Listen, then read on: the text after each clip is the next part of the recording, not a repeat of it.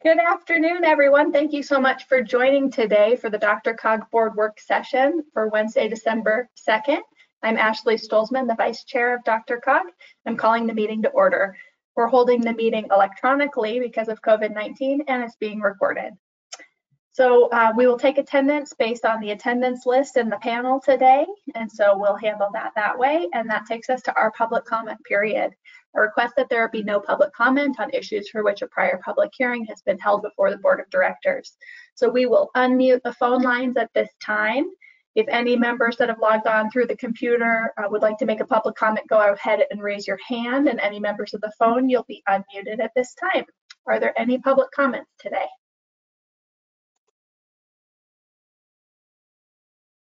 All right, seeing no one, we will move on. Thank you so much, everybody. So our next item is we will accept the summary of the November 4th, 2020 board work session. It's in your packet as attachment A. And that brings us to our fourth agenda item today, which is the results of the 2050 small area forecast gap analysis. Mr. Calvert, our Director of Regional Planning and Development, is going to take us through that item. But before I turn it over to him, I'd like to get everyone's attention because he has a really engaging and fun exercise for us today.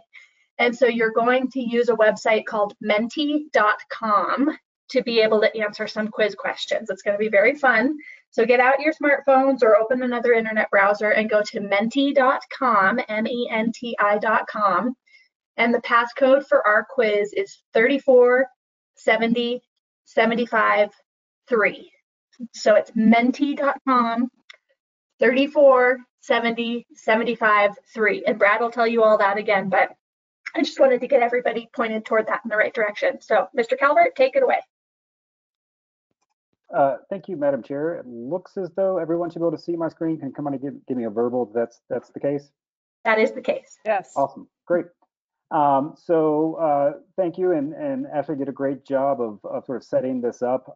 As noted on the slide, this is actually kind of part two of a presentation that I delivered at the October board meeting. As noted in the memo and on the title of the slide, this item attempts to compare DRCOG's recently completed 2050 small area forecast to regional aspirations and areas of continuous improvement, also known as outcomes and objectives, identified in MetroVision. One important note that I did convey to the chair, but I'll mention to this group as well. When I looked over the packet this afternoon, I did notice that there's an older, slightly different version in the PDF of the packet. There are 3 slides that I'm showing tonight that are also in that packet, but they are slightly different. Really just some graphical changes that we made to better communicate the material, but we will make sure that the PDF of the agenda that's associated with this calendar reflects what you actually see this evening.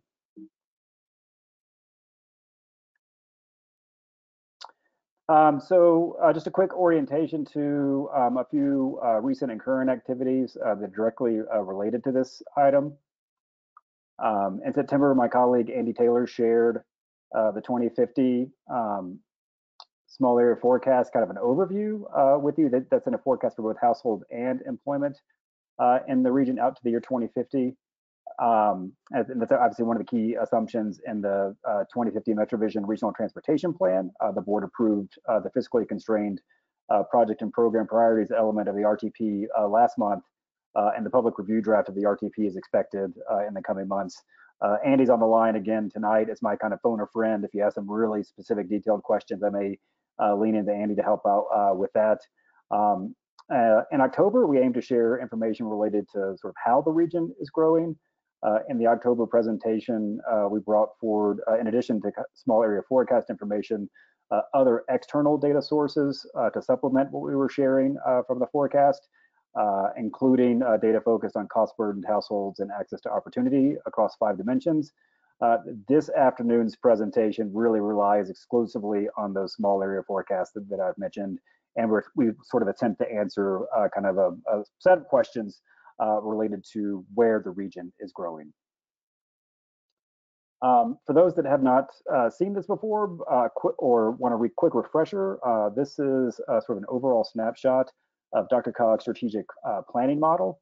The Metro Vision Plan picks up the model at the overarching themes and outcomes altitude that you see sort of towards the top of the triangle, and carries it forward all the way through the identification of strategic initiatives shown at the bottom of the graphic. The framing for both the presentation in October as well as this afternoon's presentation is really at that objective level. Objectives closely aligned with outcomes and are designed to allow us to understand if we're moving towards the associated outcome.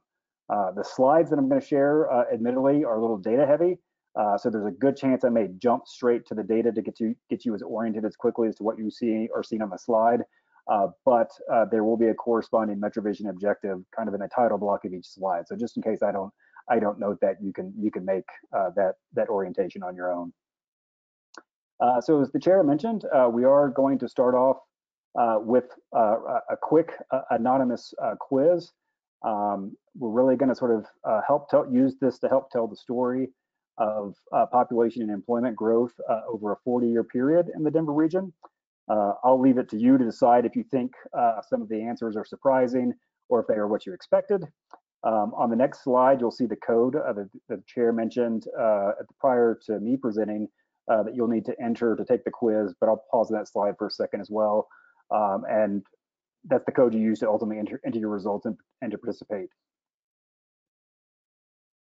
So here's the first of these quiz slides. I will pause on this slide for just a second so that you can log in. That code that you see at the top of the slide is exactly what the chair read out to you prior to getting going on this. If you do navigate to menti.com, you should find a very simple landing page that allows you to enter that code so that you can participate. So again, if you're on the phone and you can't see the slides, that code is 3470753. I see some folks are already jumping into this. So one more time, if you want to participate in the quiz, please go ahead and go to menti.com. And again, the code is 3470753, and it will be on top of all the slides. As far as I'm concerned, anyone in the audience is welcome to attend. These are just sort of fun quiz slides. You'll pretty quickly get a rhythm and pattern to these quiz slides. I'll be asking which county experienced the most growth, first population, and then employment during a certain decade. So many of you are already jumping ahead and taking part of the quiz. So this first quiz question is, which county saw the largest employment growth from 1990 through 2000? And you can see the choices in front of you. We did not include Clear Creek and Gilpin because they've been relatively modest in their growth, and also our planning area only covers a portion of Weld County, but I'll mention a few things about those areas as well after the quiz. So I think everyone has had a fair amount of time on this slide, so I'll just give everybody maybe a few more seconds to enter this. For those that are using this for the first time, I tend to like to use Menti on my phone, but you can use it on a computer as well. The phone just kind of helps me keep my screens straight. And I'll just interject here. It looks like most people have figured out how to get over to menti.com, but Lisa did put in the chat a link to the website and the input code if anybody needs to look it up. And it's also at the top of this slide. Great, thank you for that. So with that, we'll do the big reveal. And I'll share others as well. I think obviously most of you were correct in this. Douglas County had the largest amount of population growth in our region between 1990 and 2000. If my memory serves, I didn't look this up, but I remember this from back in the day. I believe Douglas County actually had the highest percentage growth during that decade of any county in the country. So obviously, if they hit that metric, then they probably were on top for our region as well. Going to the next slide, and again, you'll kind of see the rhythm and pattern here. So we'll advance a decade. So which county saw the largest population increase from 2000 to 2010? So moving a little more current for this question.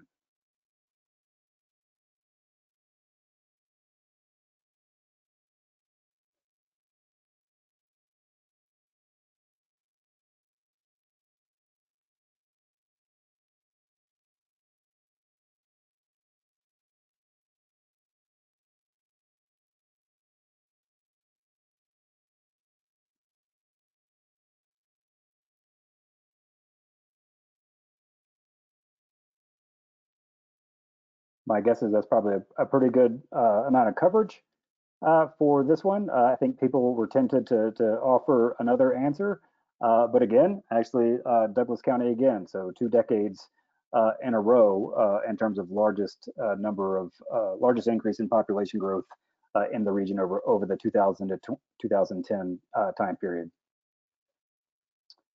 So moving forward to the next decade, now we're kind of in the recent past and even some of the current. So same question, largest population increase from 2010 through 2020.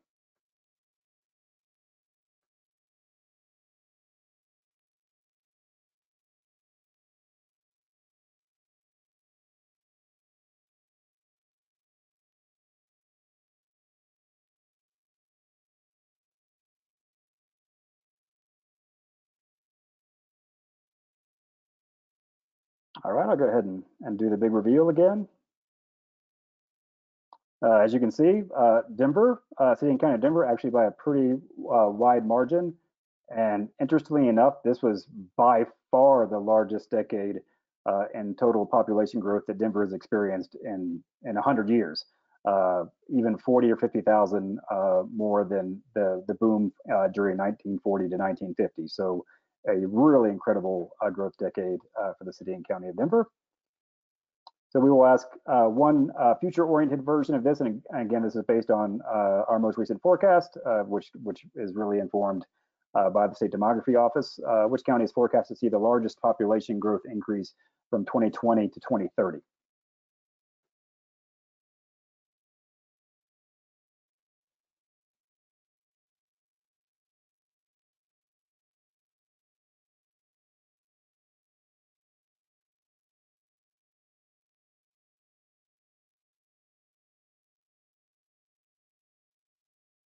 Great, I got a lot of folks going all in on Adams County for this one.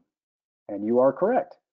Over 100,000 additional population expected in Adams County over the next decade. So as you can see, over the last 40 years, a fair amount of diversity in terms of leading growth, in terms of population throughout the region. So now we'll transition to the employment side of this, again, going back to 1990, and then we'll sort of go through the same for 4 decades. So which county saw the largest employment increase from 1990 to 2000? So we're talking population in the first section and jobs in the second.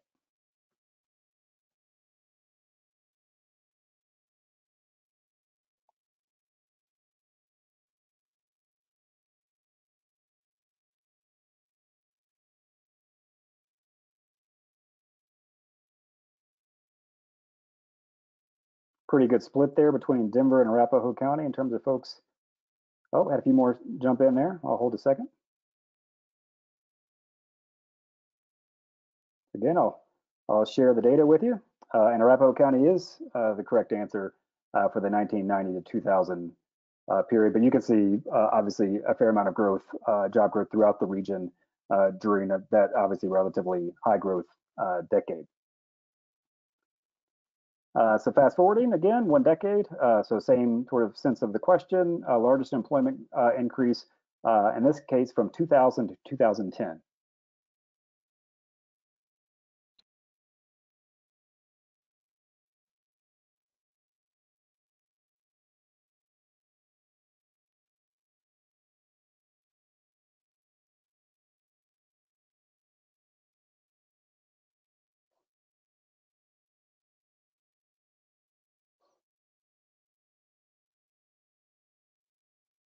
All right, I'm going to go ahead and move on to the reveal with, as you can see, a fair amount of folks choosing Arapahoe County, sort of going back to what we saw in the first version, and then City and County of Denver. And this is the scary decade. So you actually see a fair amount of counties that experienced negative employment growth during this decade. So Douglas County was actually the leader in employment growth during this time frame. As you can see, pretty drastic job declines in Denver, as well as some of our other counties. This is what happens when you have 2 recessions in a single decade. You get some pretty ugly job figures. So we're almost to the end of these. So again, same thing, largest employment increase by county, 2010 to 2020. so are more recent.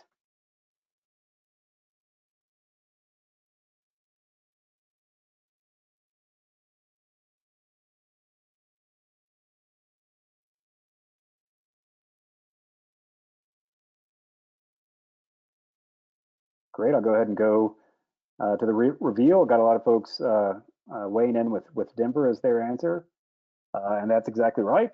You probably saw the last graph and remembered those pretty horrific recessions, and then realized there was actually a fair amount of bounce back and recovery in the most recent decade. And obviously Denver did very well, but also had a relatively deep hole to get out of in terms of job growth over the past 10 years. So again, last of the quiz slides. Which county is forecast to see the largest employment increase from 2020 to 2030?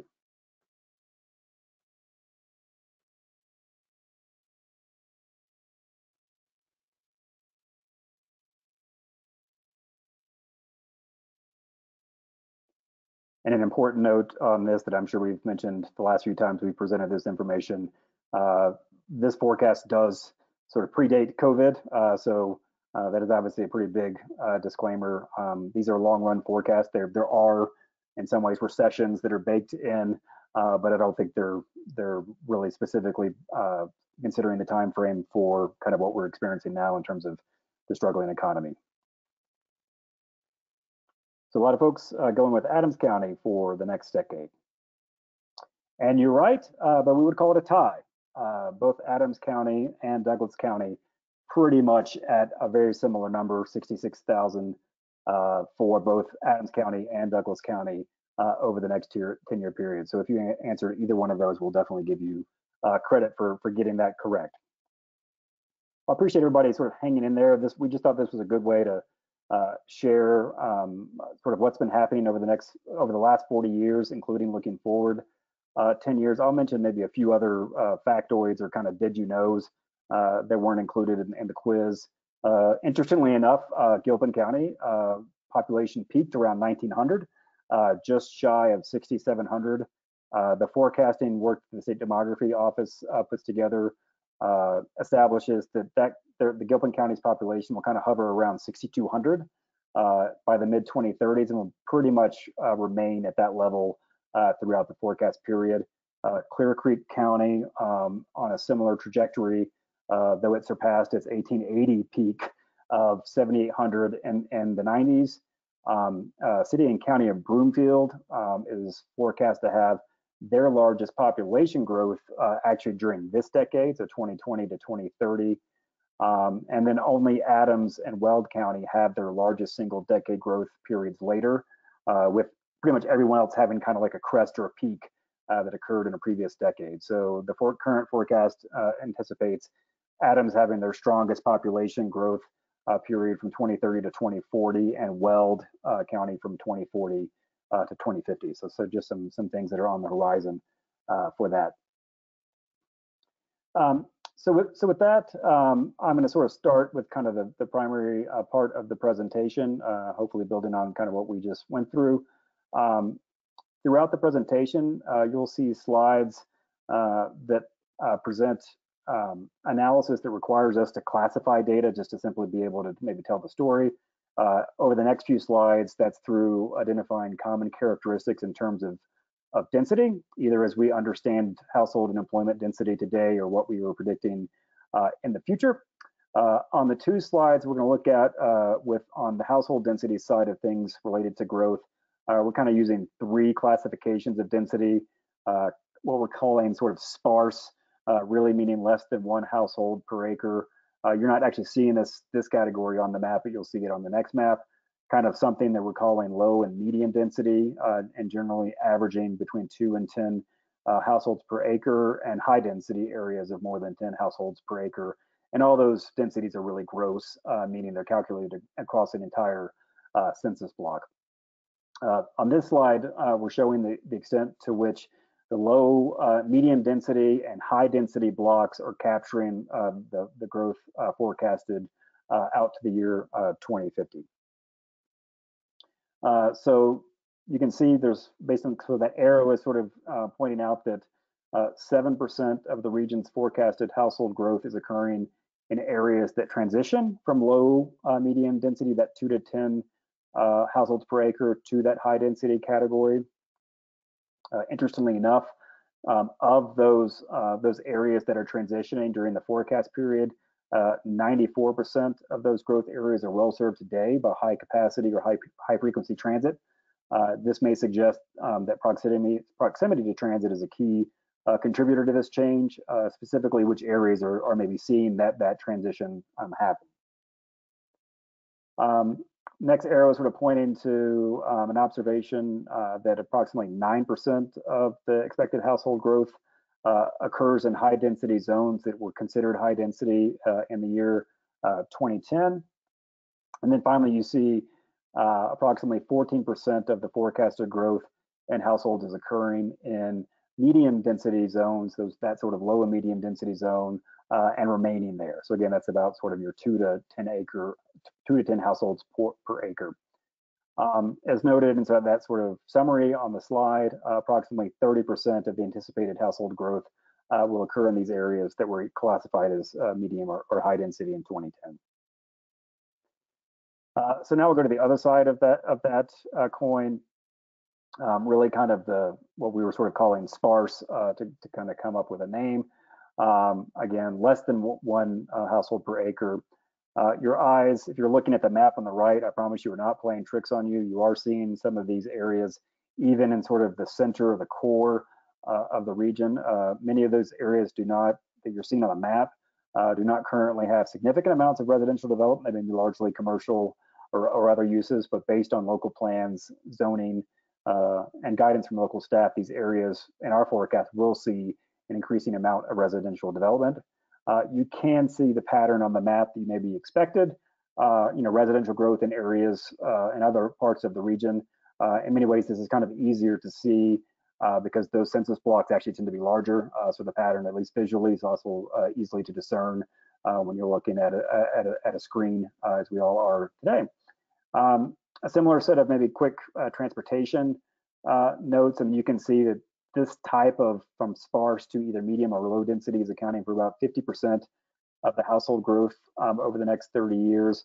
About 50% of the household growth shown in this kind of category, those starting in the sparse zones and moving up to either medium or high density, fall within that same high frequency or high capacity transit area I mentioned previously.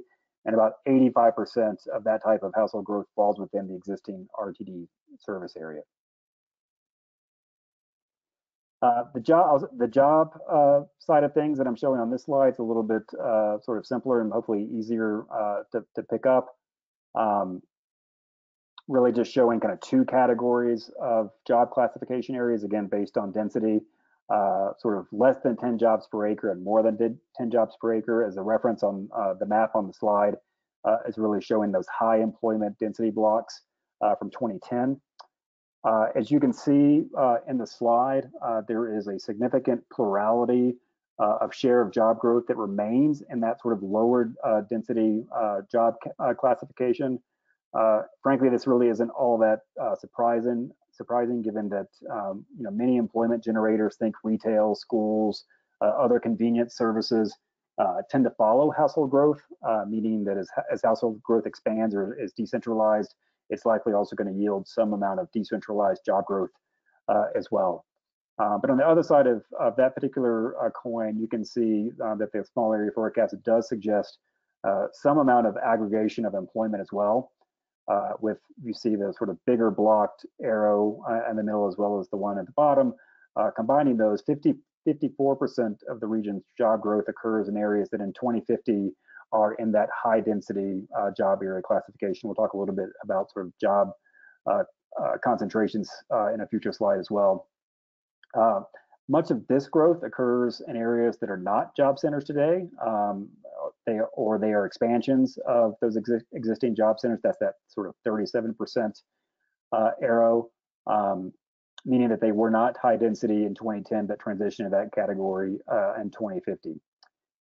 As with a couple of notes I made on the household forecast, there also does appear to be a connection between job growth in centers and the location of high capacity and high frequency transit. We estimate that 95% of the high density job areas in 2010 that attract additional jobs through 2050 are well served by transit. So going to this next slide, a slightly different approach, but sort of a similar story. On the last slide, I shared location characteristics of household and employment growth through kind of relative concentrations of household and employment density. On this slide, we'll look at both household and employment growth relative to the 2010 urbanized area as defined by the Census Bureau. You can see the slide is sort of split into two sections. On the left-hand side, we're focusing on share of growth. So the amount of growth experienced between 2020 and 2050 relative to the urbanized area that existed in 2010. And then on the right-hand side, you're seeing sort of share of total. I'll start on the left-hand side of the slide. That darkest blue area in sort of the lower left-hand corner of the slide represents that 2010 urbanized area and shows the share of household and employment growth between 2020 and 2050 that our recently completed forecast locates within this area. So 62% of household growth occurs over this 30-year period in that area, and 84% of job growth. Additionally, the figure also shows in that sort of lighter blue area as well, an area that is sort of a half-mile expansion or extension of that urbanized area as well. So with that, you can see that between that sort of half-mile buffer and the darker blue, approximately 90% of the job growth forecasted between 2020 and 2050 lands within that 2010 urbanized area or that buffer. On the other side of that, approximately 22% of the region's household growth is landing outside of both the half-mile buffer and the 2010 urbanized area. So a pretty different pattern overall in terms of household and employment growth. As I mentioned before, the right-hand side of the slide, it's more on the thinking of total share. So all things that existed in 2020, and then adding that growth on top of those areas. So you can see pretty clearly that in 2020, they both really had a very similar share, both being households and employment. 93% of jobs and 93% of households were located. They were present in 2020, were located in that 2010 urbanized area. But you can see the effect, sort of air quotes here, of leakage outside of that boundary over the 30-year period of the forecast. But worth noting, even with nearly 40% of the region's anticipated household growth occurring outside of that 2010 boundary, overall, there's a relatively modest drop in the share of households located within the boundary from that 93% number to 85%. If you thought the last few slides were complicated, this one's probably as complicated as it's going to get, so please hang with me. I'll do my best to make this work for everybody. On the last slide, I shared sort of location characteristics of household and employment growth through that sort of single geography, the 2010 census urbanized area. On this slide, we're going to add a little bit of nuance to that story, but with that nuance, again, kind of comes some visual complexity, but I'll do my best to use some animations to help out. What you're seeing, the sort of base visualization that's on the screen at the moment, is household growth and employment growth in 10-year increments. So those colors that are sort of sitting above the purple is households and employment through 2020. And so you can see households on the top and jobs on the bottom. We picked sort of a semi-arbitrary center point of the region, the Daniels and Fisher Tower. Could have easily just as been DRCOG's office, but Doug has a great view of the tower, and it's just a block away, so it felt like an iconic landmark to use. So these two visualizations show the amount of growth in 1 mile increments, closest to the tower on the left, locations farther out from the tower on the right. So we're stretching from 0 miles all the way out to really 30 miles. So before I note some more specific observations, just a quick mention that both the y-axis for both of these is also the same, sort of your 0 to 200,000. So just to note that comparison. So I'll add just a little bit of orientation to kind of, if you don't know sort of the crow flies distance from locations to the tower, a few things to maybe help you sort of sort out where things are. First, sort of throwing 225 and E470 Northwest Parkway as sort of some infrastructure oriented guidepost. Now adding some jurisdictions as well, general location in terms of distance from the Daniels Fisher Tower. In general, you'll see a pretty close to even distribution of sort of household growth by distance from there in that upper visualization. But I'll add some other sort of landmarks as well. Some sort of development and institutional landmarks, all the way from like our old office building, which was at 1290 Broadway, which is a little less than a mile from the tower, all the way out to something like CU Boulder. I think Folsom Field is right at 23 miles as the crow flies from the tower. That 0 to 1 mile sort of period on the increment on the job slide basically is a generous definition of the central business district. Go out maybe 5 or 6 miles, you're bringing in things like Belmar, Lowry, and DU. Double that, going out about 13 miles, again, as the crow flies from the tower. You bring in things like Interlochen to the northwest, Highlands Ranch due south of the tower. Both of those are roughly the same distance. On the job side of things, you probably do notice a little bit more concentration in the bands that are within about 15 miles of the tower. Again, sort of that 0 to 15 mile, kind of the halfway point of this visualization, with some clear outliers such as DEN, the airport, or CU Boulder. I'll add one last element to the slide, and now you're at full animation with this slide. On the household side, so I'll flip back to the top of the slide.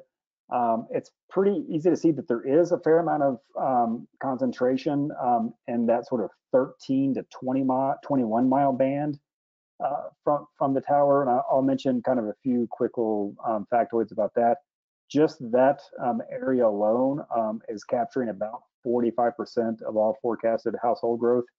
I'll also use this as an opportunity for a quick reminder about the general conversation that we've had with you over the last few times we presented this material about sort of deceleration of growth in the region. Between 2020 and 2030, this sort of growth zone, that sort of upper red oval, again, between 13 and 21 miles from downtown, will add about 90,000 households during the next decade. Fast forward a few years to 2040 to 2050, that same area is still a relatively significant attractor of household growth. It will bring in approximately 30,000 less households, so 60,000 households compared to 90,000, but that will account for actually a majority, 53% of all household growth in the region during that period. So now again, dropping down to the employment side of this, the oval on this slide is pointing to some pretty high performing areas in terms of job growth, kind of in that downtown zone, all the way out to about 20 miles out from downtown. The area that would cover out to about 13 miles from the tower, so mile 0 to mile 13, accounts for about 60% of the region's employment growth between 2020 and 2050, with pretty steady performance throughout the entire period. I think for each decade, it's like one decade it's 60%, one decade it's 61%, one decade it's 62%, really steady in terms of its ability to attract, this zone's ability to attract job growth over the entire forecast period. Go ahead. Sorry about that. Yep, sorry about that, Brad. We're just going to stop here for a couple hands that are raised. And so take questions from folks who have them. at this time. So the first question that we have is from Director Sandgren. And you should be. I think I'm unmuted. Can you hear me? Yes, we can. All right. Thanks for the presentation. It is hard to follow all this. It's a lot of information, but I guess the only concern, and I think this slide right here is a testament to this concern, but for us in Thornton, you know, we've had in the past some issues with just not showing the data that shows the growth of jobs versus the growth of housing. And so we have a lot of areas for affordable attainable housing, but not necessarily the same number of opportunities for jobs. And so our staff is just asking if it would be possible to see the affordable attainable housing and jobs as connected items rather than isolated items, so that we're not left out again. Yeah, absolutely. And that's exactly what we're trying to sort of uncover during these presentations as us, as DRCOG staff, kind of sharing some observations from the current forecast, get some feedback from board directors about sort of additional things you want to learn about, and we'll obviously come forward and have those conversations as well. And obviously last time in October at the board meeting, there was a fair amount of conversation around sort of the affordable and attainable housing side of things. So we can definitely bring forward some connective tissue that brings the job side of that conversation to the forefront as well. Yeah, I appreciate how fluid this is. I mean, it's constantly changing, and now we have a pandemic to add to it. So thank you so much. Absolutely, thank you. Thank you, Director Sandgren. The next comment is a point of interest from Director Shaw, and I just thought it'd be great if you would share what you put in the question box with the group. And so if you could unmute, there you go. Sure. As a point of interest, in the pioneering days, distance from Denver was measured from the intersection of Colfax and Broadway. The 4-mile house in Glendale is 4 miles from that point. 17 Mile in Arapahoe County is 17 miles, and so on. It's but I like the DNF tower as well. Thank you. That is awesome. Any other questions or comments at this point through the presentation? All right, Mr. Calvert, take it away. And thank you, Madam Chair, for interrupting me. I was sort of on a roll, and I know how complicated this is, so I definitely appreciate the opportunity to spend a little bit more time if folks have questions. So I'll transition again back to kind of the housing side of this. And I'm sorry, I'm jumping back and forth, but it kind of helps sort of tell the story, I think, a little bit. In this presentation series, which really kind of started with that overview from Andy in September, where we were just sort of sharing basic forecast information, including kind of the process to develop what is the product we're really sharing some details around today. We referred to sort of this idea of something that we internally refer to as sort of a development pipeline in the region, really trying to understand, because frankly, we heard from you and your staff that this was important for us to make sure we are reflecting what private developments have been approved through local review processes and what our local data, your local data and information can tell us about the scale and timing of these developments. So one discovery from building that data set and using it in our forecasting work is really just the sheer number of housing units included in large master plan communities throughout the region. And I'll pause 1 second just to make sure everyone knows, don't equate my usage of master planned communities with like any official real estate centric definition. We're definitely just using it kind of as a generic catch-all, but you can see the location of these on the map, and sort of the headline on the slide sort of notes that these developments alone include over 200,000 housing units that have already been approved. Just taking the 5 largest of these communities and combining them, you're up to 70,000 units just between those 5 large master plan communities. The bullets on the slide actually are kind of bringing forward maybe some data implications for my team, maybe a little more inside baseball, but I thought the group might find it instructive. Many of these developments have development phases that extend beyond 2050, and 2050 is the current horizon year for our forecast products, as well as the horizon year that will be associated with the upcoming regional transportation plan. So for our work, accounting for the phasing of what will be built when, particularly what will be built by 2050, is really important. And additionally, as we've noted in previous presentations, and I kind of made a note of this a few minutes ago, the current expectations for growth outlined by the State Demography Office assume a pretty significant deceleration of growth over the next 30 years, particularly the last 20 years of the forecast between 2030 and 2050. So our challenge on the forecast sort of data side of this in particular is the degree to which we should and do assert that these large-scale developments will continue as expected, even as the expected growth totals in the region and county and county by county shrink. So to kind of give you a reminder from something we shared back in September, we anticipate, this is again based on the State Demography Office county level forecast, that between 2030 and 2040, the household growth will basically be approximately 75% of what the region experienced between 2010 and 2020. And going out a decade, 2040 to 2050, about half the number of additional households that were added between 2010 and 2020. So just something to think about in terms of the assumptions that are made within the forecast. So the next few slides will kind of focus on a geography that's always been really important in regional conversations about growth, urban centers. The MetroVision plan recognizes these local priority growth areas. Currently, there are 105 in total, and the board has established regional targets related to the share of the region's household and employment growth or employment that will be in these locations. You can see those target shares for both housing and employment on the left-hand side. That's kind of where the arrows are originating from. On the right-hand side is really kind of reflecting the forecast. So you'll see that we're inching toward the household target, but anticipating falling well short of the target, even when measuring for 2050 rather than 2040, which is really where the target is set. And unfortunately, on the jobs side of this, we actually don't show any progress at all, and in fact are moving in the wrong direction. I'll pause for just a second on this slide because frankly, it's sharing pretty similar information to what was on the previous slide.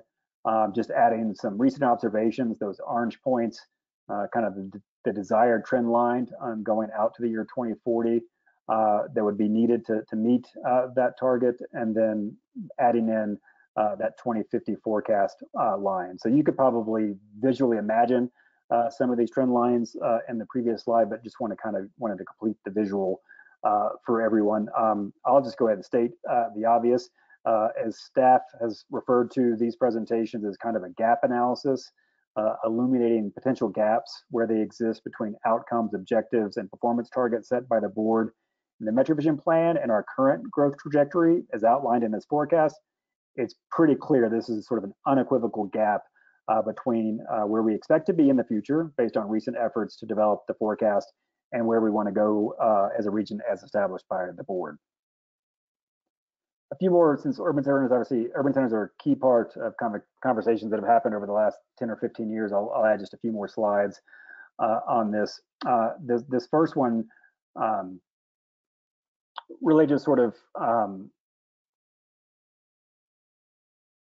points to maybe one sort of thing to keep in mind in terms of where there may need to be a renewed focus on these areas if the region can reasonably expect to achieve those goals. The degree to which some progress is being made in this is really, frankly, being bolstered by two really unique outlier urban centers, the I-25 corridor, generally I-25 South corridor, generally bounded by Quincy Avenue to the north and Lincoln Avenue to the south, and downtown Denver, the Central Business District. As you can see on the chart, these two urban centers significantly outpace the other 103 urban centers in terms of both household and employment growth, plotted as job growth on the y-axis and household growth on the x-axis. So these two are really sort of pulling up the performance of the entire set of urban centers as designated and recognized in the plan. Maybe this is a slight glimmer of hope. Again, some urban center data, I don't really want to oversell that, but it does offer maybe some data perspective on this. And I'll start with maybe the part of the story that's less rosy.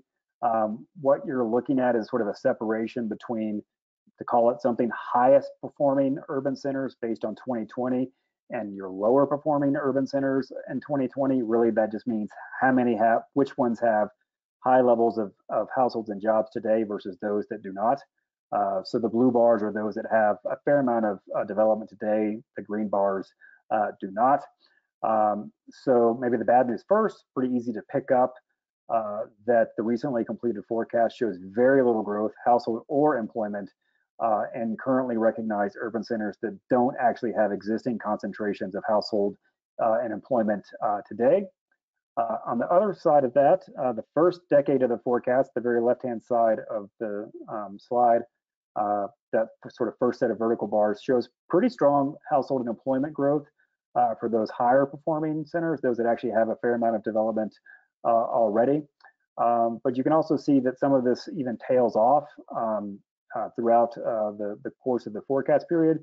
And really, I think our general feeling about that is that this is probably connected to the master plan community slide that you saw.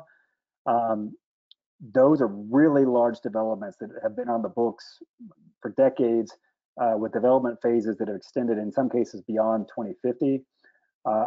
That issue of having a lot of sort of development on the books combined with sort of that growth deceleration that I mentioned, frankly creates for us, as we are trying to sort of place and distribute future growth and household employment, a really competitive situation about where to place those future jobs and households. Urban center developments are frankly not likely to have as long of a development window as some of these master plan communities. So our best data sources really aren't going to be accounting for anything other than existing recent approvals for developments happening within urban centers, but it will not account for approvals that may be coming up over the next year or two, 5 years, 10 years, compared to those master plan communities that have approved development plans that maybe extend out with 30-year build outs. Getting close to the end here, a few one slide about sort of this notion of employment centers. MetroVision notes the importance of not only urban centers, but also employment centers, specifically noting the importance of improving access to these locations. Unlike urban centers, employment centers are not really a known or specific geography in the plan. They aren't lines on a map, but we do try to attempt to understand them better as a geography because it's obviously an important part of understanding the region and can be a part of work that we do as well as work that happens locally. So for this analysis, we're attempting to map employment centers by looking for small areas of job densities with 6 jobs per acre or more, and then sort of building contiguous areas that when aggregated combine for 10,000 or more jobs. So really big concentrations of jobs throughout the region in kind of a geographically defined area. You saw some examples of existing job centers in that really confusing slide that sort of was rooted in sort of distance from the Daniels and Fisher Tower. So quick sort of summary from what you see on the slide. The region will continue to see an aggregation of jobs into employment centers, both those that exist today and new centers that emerge over the next 3 decades. These could be centers that exist today and simply just expand just because of continued job growth. In some cases, they could be employment centers that grow because they are connected by travel corridors that see a fair amount of growth as well during this period. So as you can see on the table, at some point during this decade, this current decade, we actually reach a point where the majority of the region's jobs are located in these centers, reaching about 60% of jobs in employment centers by the year 2050. And just as a note there, so again, in 2050, that's 57% of the region's jobs being located in a really small concentrated land area. About 2% of the land area is needed to support nearly 60% of the jobs in the region.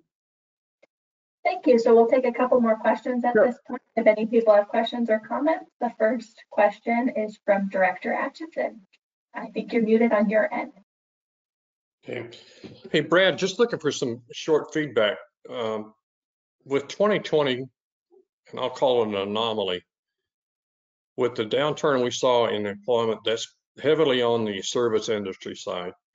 But yet we're seeing a good deal of growth in the geospatial, aerospace, and some elements of manufacturing, which is driving up the availability of housing being in short supply. Even most recently, we're still seeing a short supply of housing. How do you think that's going to affect us in the projections that you're making? Thanks, Mayor. Just a quick kind of gut reaction on some of that, and with maybe the big caveat is I don't think anyone quite knows yet. We need to get to the other side of this and see how sectors of the economy respond to whatever new normal is, to use probably an overused term. You know, much like you saw and sort of thinking about sort of the quiz slides, I mean, obviously you saw City and County of Denver get hammered during that 2000 to 2010 period, but then obviously a fair amount of recovery as well. In this case, it's a matter of what recovery looks like. You mentioned sort of those sectors that have been really hard hit by sort of the response to the public health emergency itself and the response to COVID. One of the things that I know folks have been thinking about, that again is really, there's no answer yet, is a sector like healthcare that is a really strong growth sector going forward. How many of those jobs that are really in the sort of meet and greet, welcome people to sort of that healthcare setting that are now being done with low contact, maybe even more machine-based sort of check-in procedures, how many of those just simply don't come back? And that's probably true across particularly sort of the retail sector as well. I mean, these are obviously, many of those are kind of your lower wage jobs, but I mean, that will be among the things that I think folks will pay attention to, is those that really suffered pretty tremendous losses. What is the strength of those coming back? Any follow-up questions? All right, thank you, Mr. Calvert. Great. Well, I promise you, I'm on the very sort of tail end here. So just maybe one more slide that kind of just, it's actually something that kind of sits outside of the gap analysis data that we're bringing forward tonight, but I think it's instructive for how these assumptions ultimately sort of inform maybe some other regional efforts that identify gaps and priorities. So this is kind of related to an initiative being pursued by the Metro Denver Nature Alliance, which is a partner of DRCOG. That group, that coalition of sort of nature-based organizations, has recently kicked off an effort to create what they're calling a regional conservation assessment that will identify, you know, lands and waters to protect, connect, restore, and enhance with people, our region's growth, and our natural assets in mind. The region's assumptions about growth, which I just really kind of shared maybe some details on, will really help, like, for example, this project team understand where people are today, where they will be in the future, as they develop that plan to increase access to high quality connected conservation networks that both support the ecological function of the system, as well as supporting community health and just access to outdoor recreation in general. So I mean, just an example of one way that these forecasts make their way into kind of related efforts as well. As noted in the memo for this item, and really the companion item that the board saw in October, really this is about staff bringing forward information related to the forecast as sort of an anticipated growth trajectory. And what we're really trying to do is understand sort of your insights and collect those insights on the implications of those growth patterns. You know, really sort of boiling that down. Do the current assumptions suggest we were headed towards achieving MetroVision outcomes, or is there more work to do to ensure success? In October, the board offered a few key pieces of guidance to staff that are sort of reflected on the slide that you would be interested in. This came up again sort of this evening as well. A deeper dive on the topic of attainable or affordable housing, including information on where those units are being built, what are the best practices to support affordable unit production, and what we can collectively learn about recent efforts to increase that portfolio. Additionally, the board expressed interest in exploring and learning about new data sources related to affordable and attainable housing that would help local, sub-regional, and regional planning efforts. As we noted in October, a lot of the current data sources just have a really significant lag, limiting the utility for more current strategic and tactical planning efforts. In October, the board also noted the importance of aligning efforts with the state's efforts to reduce greenhouse gas emissions. Given the emphasis on this issue in MetroVision, staff feels comfortable that we have existing board direction to pursue additional analysis. And the same is true for urban centers, which obviously there are a few slides on this evening as well, and how we may be able to make additional progress on those outcomes and measures and targets for that topic as well. So I appreciate the question so far, but at this point, really kind of the virtual floor is definitely the board's. We're interested in hearing from you. As I just sort of mentioned, this is really about kind of generating leads, to call it something, for additional conversations. The things that you noted in October are really exactly what we're looking for this afternoon as well, in addition to some of the things that came up with a few questions that were asked already. And then just sort of quick note on next steps. These are the same that I mentioned in October, but to quickly summarize, we're really sort of collecting feedback now so that we can have more targeted discussion in the future. And so while this is a pretty open conversation, meaning that we don't necessarily have a specific or known deliverable that this input will shape, we do have a scheduled MetroVision amendment in 2021, and primarily seeking to align that with the regional transportation plan, but there may be an opportunity to bring some of this conversation into that update as well. So with that, that concludes my presentation. Happy to hear any observations, respond to any questions, or whatever's the good of the group. Thank you so much. And it's really hard to do these presentations without getting to see everybody's face and interact. And I appreciate how much you put into that. It was really interesting. If any directors have comments, questions, future topics they'd like to bring up at this time, now is your time to shine. Go ahead and raise your hand there. It's the little strange looking shape in the attendee panel that somewhat resembles a hand. So go ahead and raise that now if you'd like to make a comment. Our first director with comments or questions is Director Tammy Maurer. Hello, good evening, and thank you, Brad. Great presentation. Yeah, and some of those slides were really involved. Just something that just hit me at the last topic that you mentioned about the, Denver Metro Regional Conservative Assessment. I don't know if we're looking at that totally regionally. Is there anything that we are looking at to support as far as fire mitigation moving forward? Yeah, so thanks, Director Maurer. I'll mention sort of two things on that. There actually is, it's maybe less on the sort of fire mitigation side. It's just more on the vulnerability side in general. There actually is a MetroVision performance measure related to both, to call it something sort of fire and flood susceptibility and growth in those areas. And then the conservation assessment will very much look at susceptibility to hazards as part of that, and that is a regional initiative. And in fact, they are currently forming a leadership council right now, and that leadership council is going to be pretty heavily drawn from state and federal partners, as well as local open space managers and programs. So there certainly will be a perspective that will be directing the work of that group. Thank you. Director Maurer. Sorry to interrupt. I was just asking Director Maurer if you had any follow-up there. No, that's great. Thank you very much. Thank you. Our next director with comments or questions is Director Moldy. Hi, thank you. Can you hear me okay? Yes, we sure can.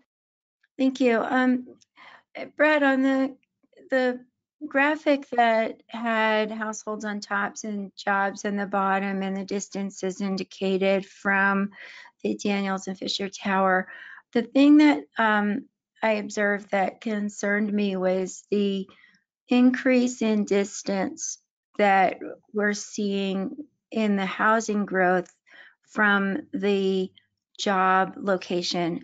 And knowing, of course, that that might change because of COVID and the trends we're seeing with work from home, I'd like to see whether or not that's a concern. You know, people having to commute further for a job in light of the fact that we saw on the previous slides increase in jobs in the outerline counties.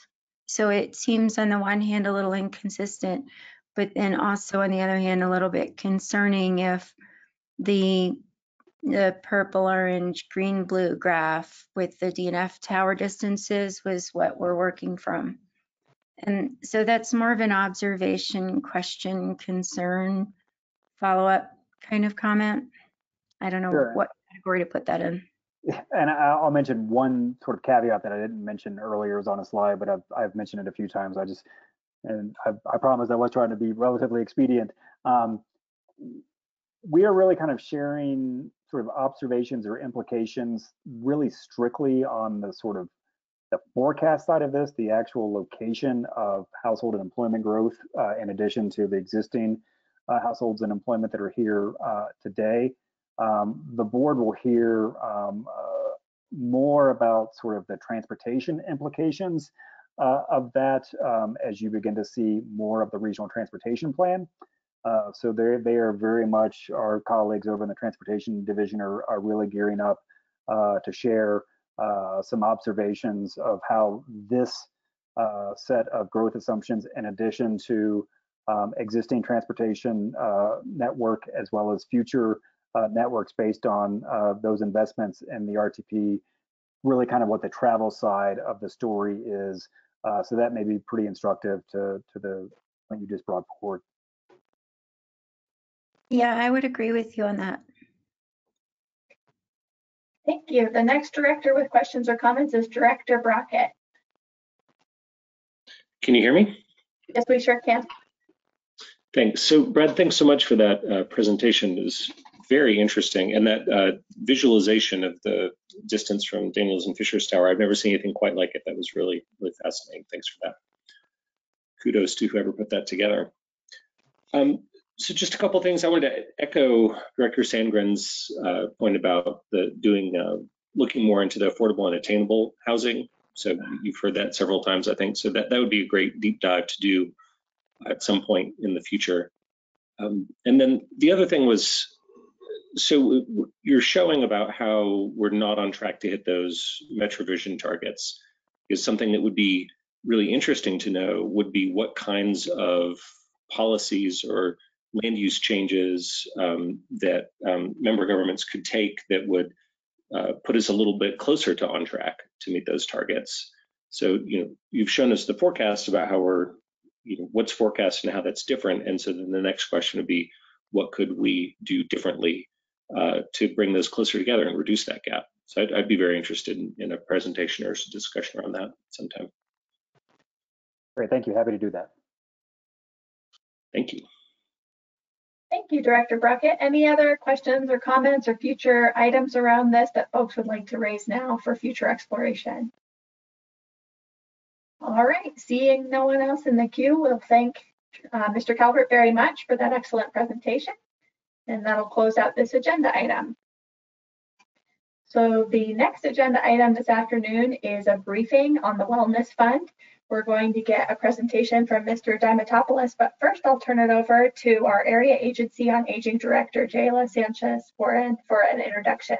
Jayla? Hi, everyone. So happy to talk with you tonight. AJ is going to give you a presentation. AJ does business development for us and is the manager of our Accountable Health Communities demonstration project with Centers for Medicaid and Medicare. And this program kind of bridges the gap between the needs in clinical settings and the services in community. So we're trying to help people coming out of the hospital stay out of the hospital and not go back by providing community services. And we're the only area agency on aging in the country to do this, to get this demonstration project. There are others, but not area agencies on aging. So I will let him talk to you about the Wellness Fund.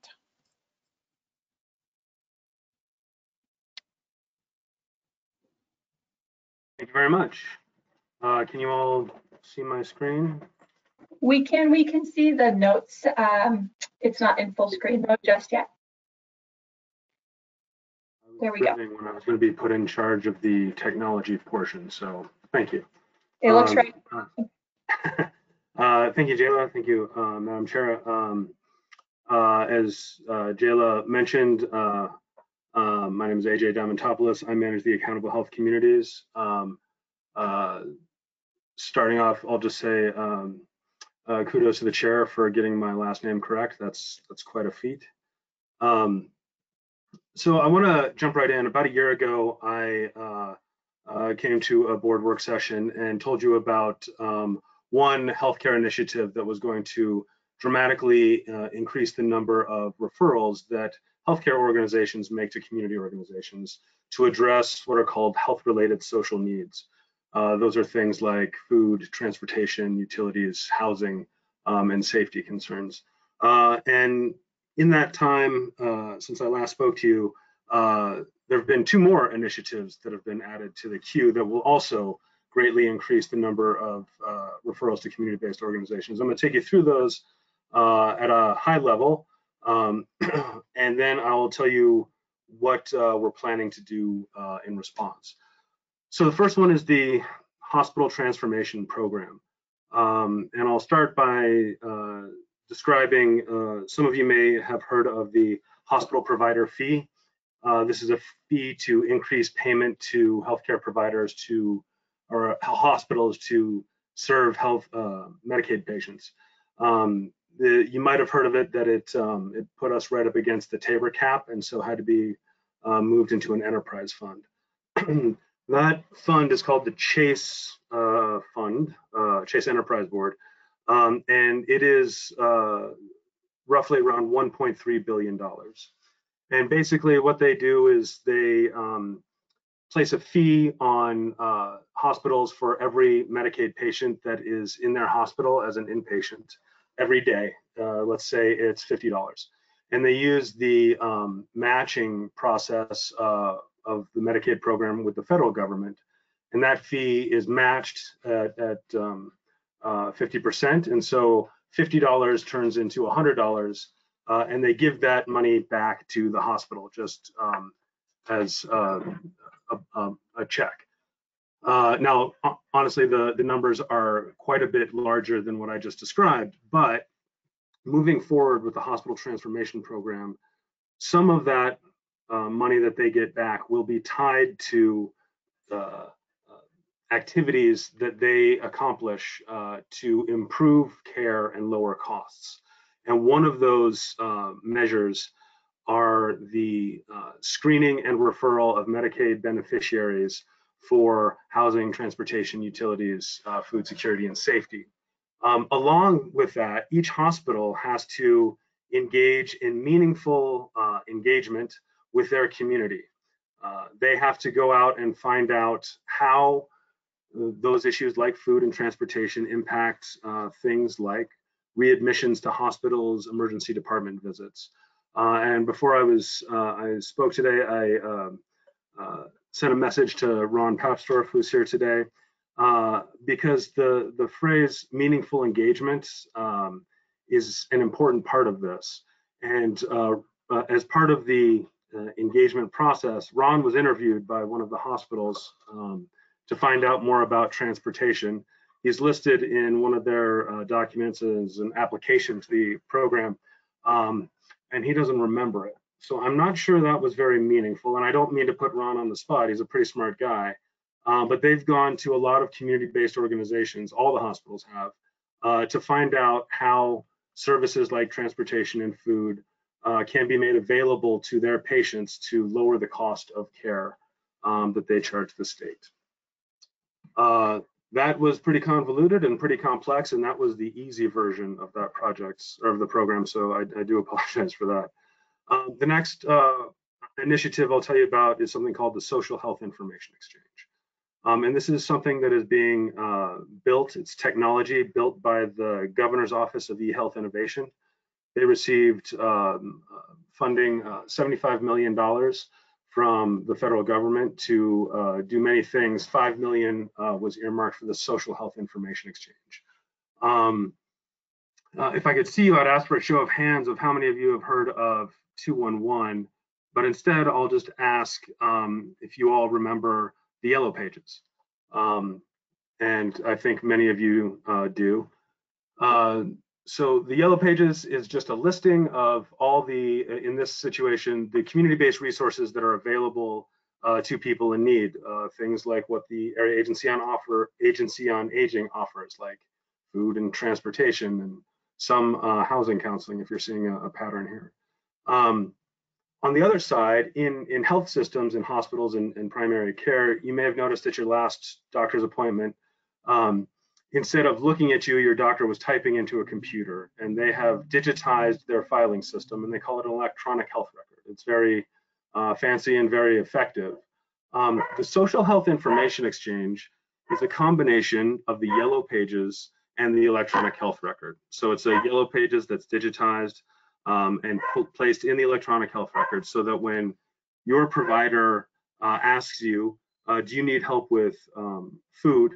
And you say yes, they can literally press a button and a referral will be sent to a community-based organization on your behalf to help you meet your food need, which in the long term is a very positive development.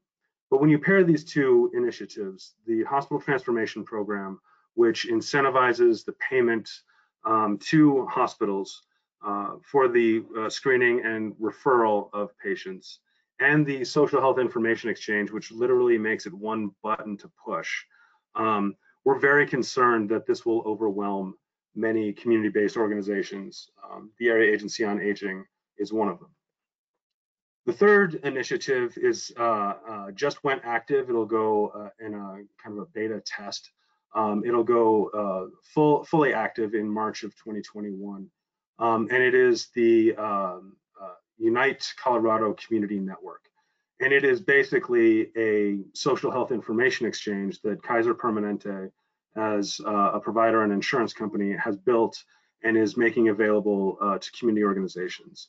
But in it is the added complexity that they're asking community-based organizations to not only accept the referrals and provide the services, but give information back on the services they deliver for the patients or clients that were referred to them. I think this would be a good time to ask if there's any questions. If any directors have questions at this time, go ahead and raise your hand. Not, oh, we do have one from Director Mulvey. It looks like yours. There we go. Yeah, I'm sorry. I don't have my mouse out and I'm trying to tap this tablet and it's not working. I apologize. No problem. This may sound a little unpopular in terms of thinking, but I do see the increased cost. I don't know if that's something you're highlighting there, but it seems to be somewhat of an increased cost burden on some of the entities that are providing some of the community-based services. But aside from that, I'm also seeing that, and this is the unpopular part, but sometimes I look at the issues that might come in as a problem. And when I look at the hospitals getting incentives for screening and referring Medicaid patients, I'm wondering, and it's called a transformation program. It sounds an awful lot like somebody's trying to make a big change that's bigger than just helping people. And it seems a little bit of a red flag to me in my mind. And I'm wondering, is there more to it than that? It just concerns me. Thank you for the question. And yes, there's a lot more to it. It is called the Transformation Program because it is designed to transition hospitals and health systems away from the reimbursement system they are currently used to, fee for service. Every action is reimbursed, to what they call value-based purchasing, or pay for outcomes. There are many more moving parts to the hospital transformation program than what I've described to you. But the main thing that we're focusing on is the measure that will increase the referrals to community-based organizations, as well as the engagement process that requires actions by the community-based organizations to help the health systems and hospitals. But you're absolutely right. It is a much bigger project than what I've described here. Well, I appreciate that somewhat tangential question of mine, but so then to the first point, then it does seem like it would increase the workload in your realm. Very much so. It increased the administrative costs, and which in turn, if nothing changes, decreases the funding available for services themselves. And I'll get to a little bit of that in just a moment. Thank you. Thank you. I'm not seeing any other hands at this time, so we'll just go on. Okay. Thank you very much. So just a little bit of background here, as I'm sure many of you are aware. Right now, the community-based organizations like the Area Agency on Aging and many of the organizations we fund through it are already at service capacity. We were seeing this a little bit in February of this year, and then of course, March and April hit with the reality that they brought, and waitlists ballooned.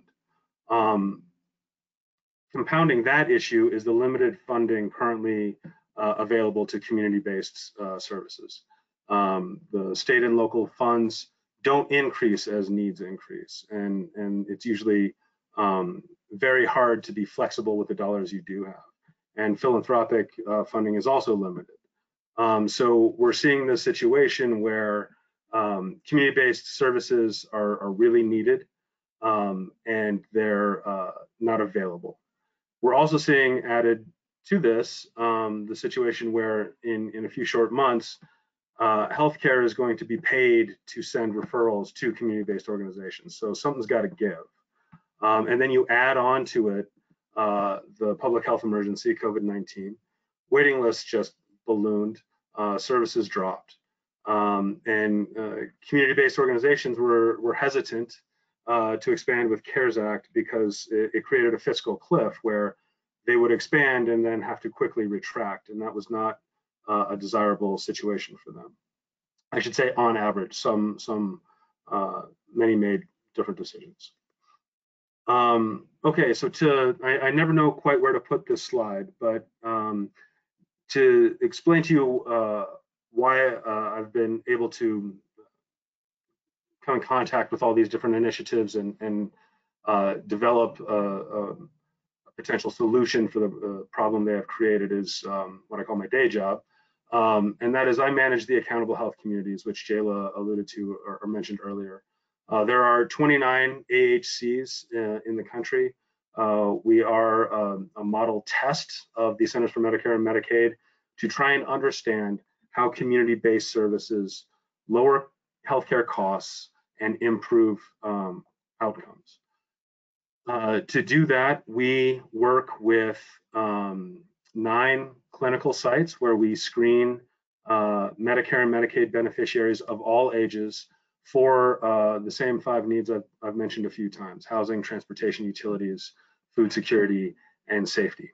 And we're working with those clinical sites to figure out the best workflow to screen everyone when they report a need, to then send referrals to community-based organizations. And we're what's known as the bridge organization. We do the project management, but we also create links between clinical and community-based organizations.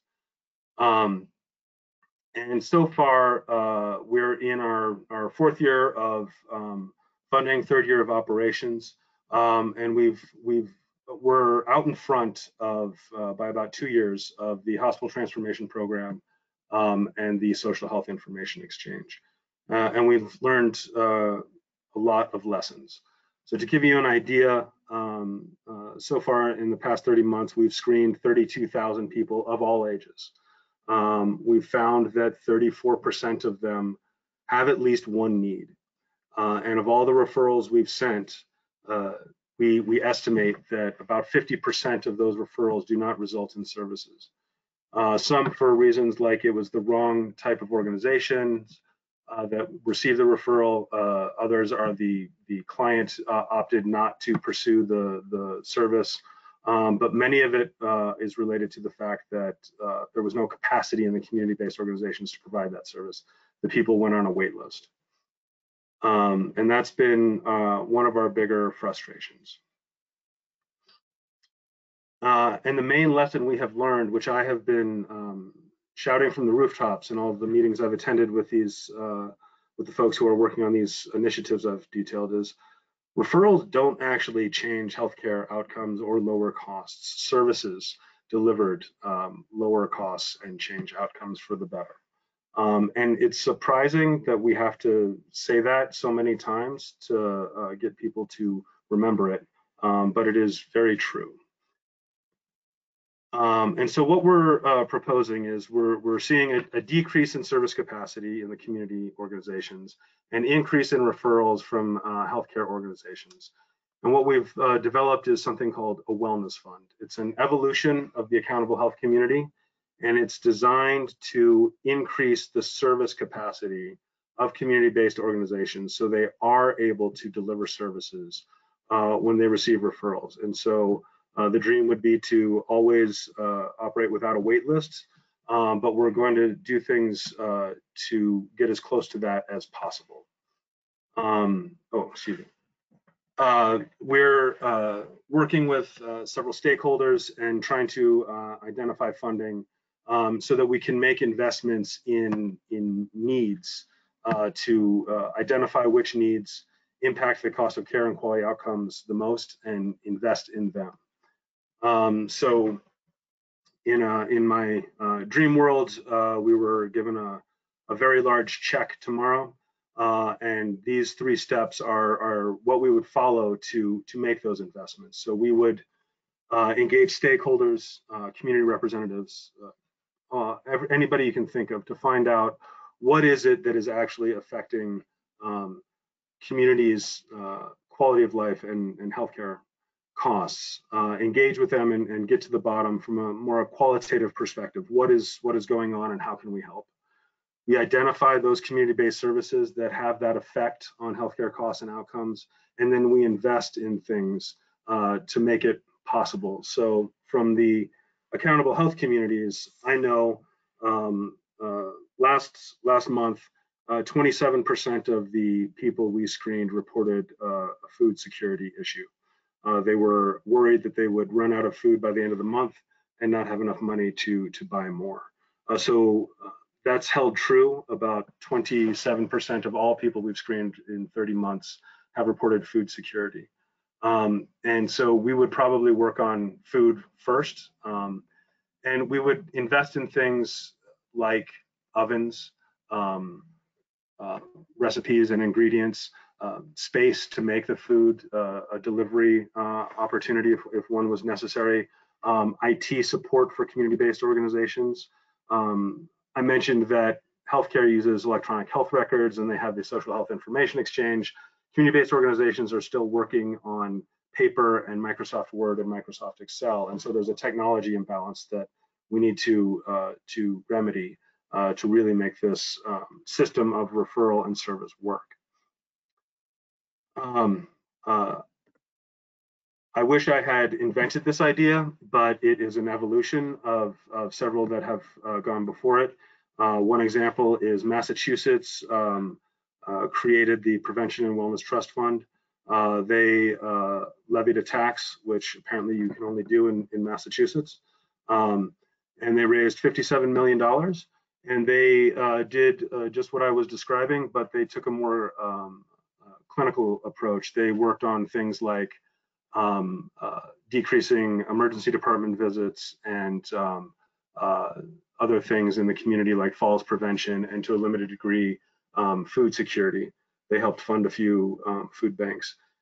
They worked a lot on inequities and reducing inequities in their communities, and they were very successful.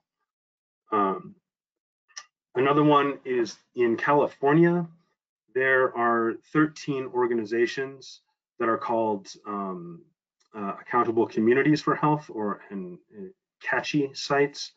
They were funded by a consortium of payers like Kaiser and Anthem's Foundation. The state chipped in some dollars, and the federal, they used some federal funds from another program, and they created 13 of these ACHs, which had wellness funds, and they pooled their resources and they worked together to invest in the gaps that existed, to close them, to help people be healthier and lower their cost of care. And so the reason I'm here today is to update you on the progress I've made with my team to develop a wellness fund. I believe the Strategic Action Planning Group on Aging has recommended to the Governor's Office that 2 wellness fund pilots be created. Those would be based on the 2 accountable health communities here in Colorado. And I've gone around and I've recruited a stakeholder group to help us implement a pilot. And we've asked them to do 2 important things. One is to convene and help us figure out what the structure of the wellness fund should be, so that it would address many of the issues they're working on, and so we were aligned. And part of the stakeholder group are organizations like the Governor's Office of eHealth Innovation, a couple of health systems, many community organizations, and a representative from the Governor's Office. And the second part of what we've asked them to do is to help identify funding for the creation of this wellness fund. And we had a very interesting development a few weeks ago. We spoke to the division director, a system level director at SCL Health about the wellness fund, and she was very excited about it. And she asked to help us put together a meeting of other hospitals with the intention of asking them to invest in the wellness fund so that they would fund it, and we would use it to help them conduct that meaningful engagement and develop the services they would need in the hospital transformation program. That is one option we're currently pursuing, but it's so far our best option for funding.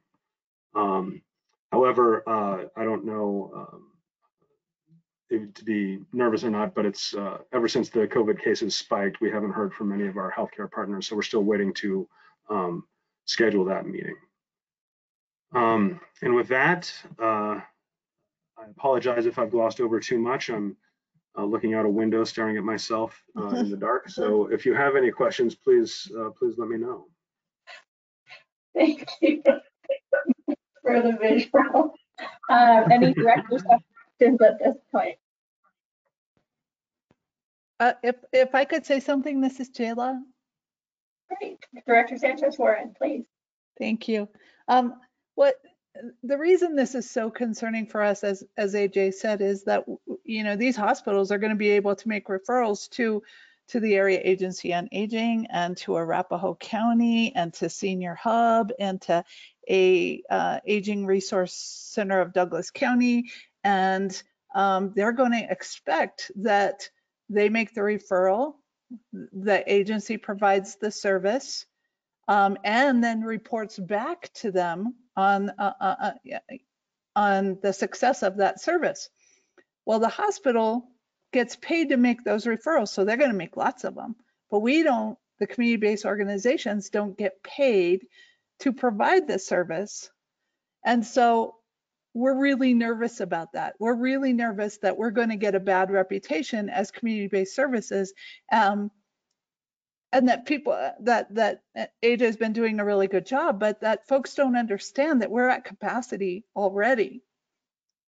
We're also concerned that these services could then become medicalized. And when you medicalize like transportation services, they're so much more expensive.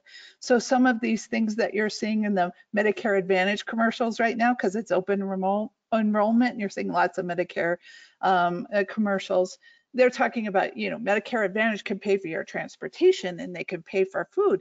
Well, on a Medicare Advantage, we pay $8, almost $9 for a meal. They're paying over $35 for a meal.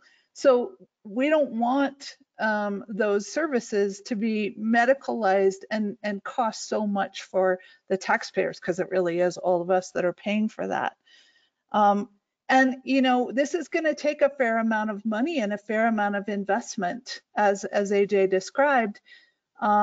But we can't just go to the government and say, please help us. We're not going to get it that way. We have to come up with a different solution. And so AJ's been actively involved in many committees and recognized at a national level on trying to find solutions to help us build the capacity to serve folks. We were worried about serving the population as it aged, and now we're even going to have more of a demand very shortly. As AJ described, the Kaiser Unite Us platform is going to go live in March, and that's really scary for us. So this is a way that we're hoping to pursue to get more funds to help build capacity in our region and serve people. And if I could just add to that, thank you, Jayla. You know, the AHC works across the lifespan, so not just with older adults, but that 30% of people who are screened that have a need, that's been pretty standard across the 29 AHC sites. And if you think about it, in our region, there's about 650,000 people on Medicaid and a few more 100,000 on Medicare. That's something on the order of 150, 250,000 people with needs. That would probably not reach that level, but that's a tremendous increase from what we're used to seeing. Thank you. The next person with their hand raised is Director Shaw. Thank you. I just wanted to say thank you to AJ and Jayla for this presentation and for really pointing out that it is not the referral, it is the fulfillment of the need that makes the difference. And for seeking funding, I think that over the last couple of years, you've been looking for ways to try and fund this, kind of starting to prove that if you provide these services, people don't end up in the hospital. So it makes our healthcare services far more efficient by keeping people out of the hospitals when all they really need is food and water and someone to remind them to do that. So, you know, I love that we're doing a pilot. If it goes forward, maybe, you know, I know people are conflicted when they see people on the street, but you know, asking for money. But if there might be like a phone app so that people could throw a couple of bucks in here every time they see someone who is looking for money and say, these people can help you. I just made a donation. This might really catch on, and it would be wonderful if it could, if the funding sources could be sustainable, and really we could make an improvement in the quality of people's lives. So thank you. Thank you. Any other directors with comments or questions this evening? Madam Chair. Is this Director Rex? Yes, thank you very much, and good evening, everybody. Listen, the reason we wanted to present this to you all today is because it's on this last slide that the the Strategic Action Planning Group on Aging is planning on making a recommendation to the governor's office. So we wanted you all to be aware that this is happening. In the event that there is this is received well by the governor's office, that we might then rely on our directors to probably provide some additional oomph, maybe get this to a place in which we want it to get. But it's, we're not putting all of our eggs in one basket either. This is really, part of our funding diversification initiative that we started in AAA, understanding that there's never going to be enough federal or state money to handle the problems in our region and fund it to an adequate level. So at our regular business meeting in December, Rich Morrow is going to provide a presentation on a working group that he established over the summer, looking at some other funding strategies as well, which I think you'll be interested in. But I would like to extend my gratitude to AJ and Jayla and all staff for the tremendous work that they're doing in this. We're playing in a world that we, quite frankly, have not had a lot of experience in, right? But we need to. And AJ's been fabulous, and I know Dr. Mark Levine is on the phone, who's been tremendous help for us too in getting us indoors that, quite frankly, we probably don't have any business getting into, and helping us strategize and coming up with a possible solution, or at least a path. So I just want to thank everybody for their efforts on this, and we're going to continue to pursue this as aggressively as possible, because ultimately it's about our older adults and getting them the services that we know we get them the services that we want them to have. So stay tuned. Thank you, Madam Chair.